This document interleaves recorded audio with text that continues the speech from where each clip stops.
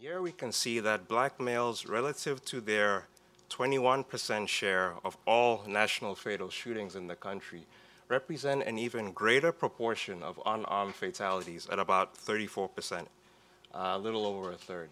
And more specifically, an unarmed black male is killed by a police officer at 5 times their relative share within the national population. And they are 4 times as likely to be killed by a police officer as an unarmed white male.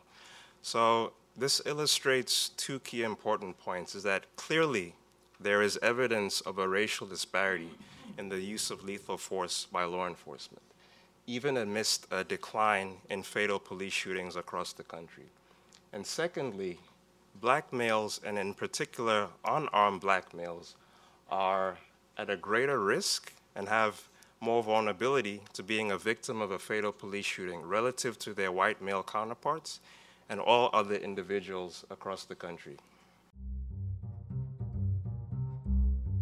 Thanks for watching. Be sure to like and subscribe for more videos from Brookings.